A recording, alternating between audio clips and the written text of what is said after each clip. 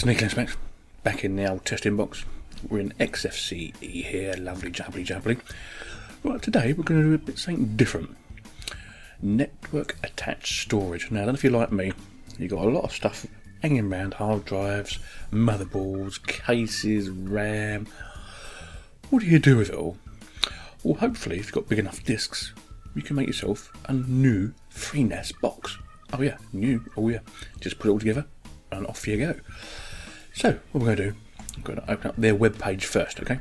This is FreeNAS, based on FreeBSD, remember? So, super solid, stable, lovely jubbly, and all that. Well, not crashed on me yet. I've done 3 lots of it so far this year.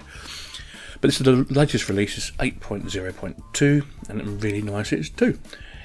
Now, it's really easy to install. You can test it in virtual machine or VMware, whatever you want to do, okay?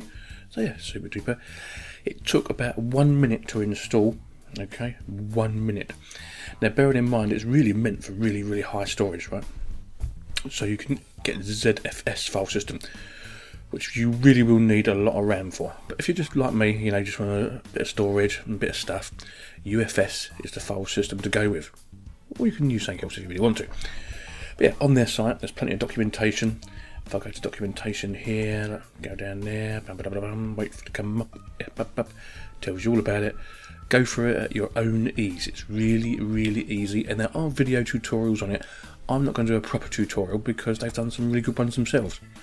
So I ain't going to believe them do that, am I? Really? No, I'm not. But community, if I go to videos, and I'll click on here for you. 531. There you go. When it decides it wants to come up, there it is. The videos are on their site, so how to install in VMware. I know he's done it on a Mac here, but hey, neither here or there really, because it's just for network attached storage, isn't it? So it has to configure the system, the volumes and the overviews, share overviews, etc. I'm not going to bore you with all that, am I really? No. But it's all there on the FreeNAS site. Yes, it sure is. So we're going to go away from now. Okay. Right. Here is my FreeNAS box. Oh yes, it is. Yes. You can log in from any machine because you get a specific HTTP or whatever it is. So you get your web address to go to. Put it that way. Excuse me. And it tells you anything you really want to know about it. So bearing in mind, if you're going to install it, do remember to change the admin and account name and the password the first thing you do. Okay, that's the first thing. Right, so we're in reporting at the moment. So it gives us all our internet traffic and our CPU usage, nothing at all because I've not really done much with this one really. System load, lovely jubbly, and all stuff like that. I'm not going to settings because it'll give him where I am. No. But I'm not going to keep this one, this is just for testing anyway. System information, FreeNAS local, lovely, FreeNAS, that's the release I'm using. I'm using it on a quad-core machine here. That's how much memory I've given it. That's the time, that's the uptime. So this one's been up 22 minutes. These are our load averages. Nothing at all really, is it, when you think about it. You can add your cron jobs. Oh yeah, add and view, lovely. Syncing tasks, it's all here. Bear in mind, it's a really small download. And it doesn't take really hardly any time to install. So I was pretty impressed with that. But under your storage, excuse me, you can take snapshots of your tasks, replications and volumes. So you can mount my new disk, which is there. Auto import volumes, create volumes, etc. Lovely. Sharing, you can do different shares on different file systems, even better, lovely. Services, you can add all these services too. So smart, so if you want to keep checking your hard disks out, making sure they're not going to die on you, even better.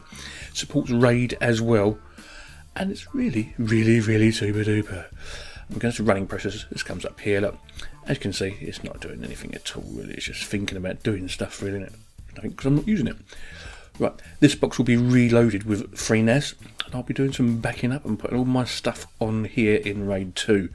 Oh yes indeedy. So yeah, if you want some network attached storage, use FreeNAS. It's super a bleeding duper. Oh yes. Here's the site one more time. FreeNAS.org. That's all you really need to know. Yeah, no, it is really all you really need to know. I thought you might like that one. Sneaky Linux. Gonna in FreeBSD. Oh yeah, I'm gonna, baby. Bye bye.